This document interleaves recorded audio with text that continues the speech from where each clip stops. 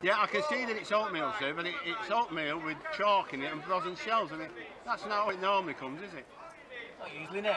Yeah, only on that occasion, when the man that's buying it's not wearing a silk cap, an handkerchief and a silver top cane, eh? I mean, you look at my friend, because he's got mud on his shoes, you think you can sell him any old rubbish. I'll tell you what, lad, there's a worse looking man than he is, and yet he still comes to buy from me, does he not, eh? You've got a face only your mother could love. I mean, no offence, like. Where would it be if we just judged people on their appearances? Eh? I know where you'd be. Look, he bought it sharp enough, he never specified. Oh, pardon my ignorance. I didn't realise that tarnish was a variety of oatmeal. Well, now I'm specifying. We paid for untarnished goods.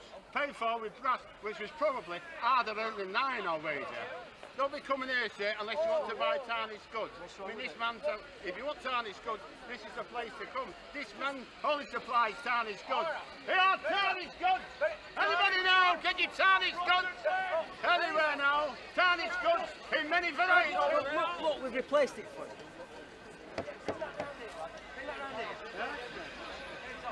Thank you very much, sir. If only all salesmen was as honest as they, lad, eh? The world would be a better place. Aye.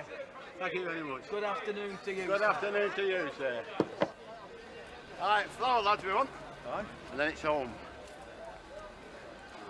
We have a shop to run. Nice walk to look forward to. Can you manage, Bill? Alright. Only 15 miles back.